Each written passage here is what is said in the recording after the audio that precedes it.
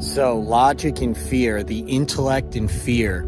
You know, we're told in spiritual teachings and a lot of this positive stuff that if we use the intellect at all, or if we use the mind at all, that is not a good thing. We need to be in some blissful, perfect state 24/7. If not, then that's not a good thing. Well, that's not true, because there is a such thing as being a deep enough thinker, a critical enough thinker to where you could do both.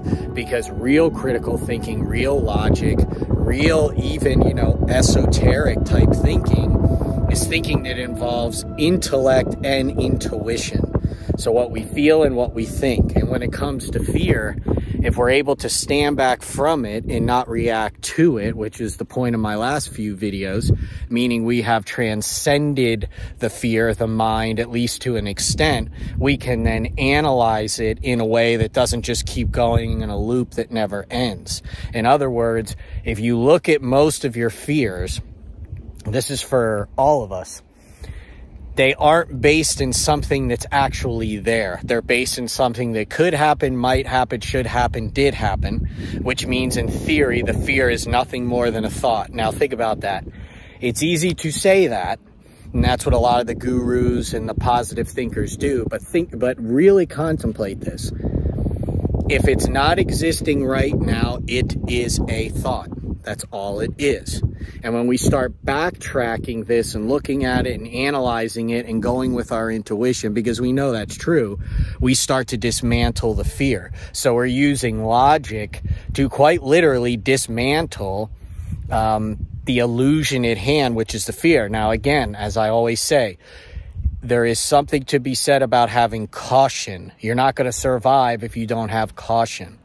That's what Dr. David Hawkins says in a lot of his books. But fear chronically is not realistic. And we can use logic, we can use the mind to figure these things out. There's another author, Jed McKenna, where he basically says we use the mind to get the mind to essentially commit. Well, I guess I can't say that on here because they'll probably kick me off. But we basically use the mind to ultimately get rid of the mind and its programs. So there is a such thing as using logic and reason, which ends up in wisdom, by looking at these things from a distance and also knowing that we can combine the intellect and intuition. So, you know, when I said in my other videos how much fear I dealt with for so many years, and it was beat into me. It wasn't, you know, walking around timid fear. It was my careers were fear. Everything was driven by fear. And what I started to do slowly was logically look at it, and I would think to myself, it's one thing to feel it, but this actually does not make sense. And then it just starts to crumble.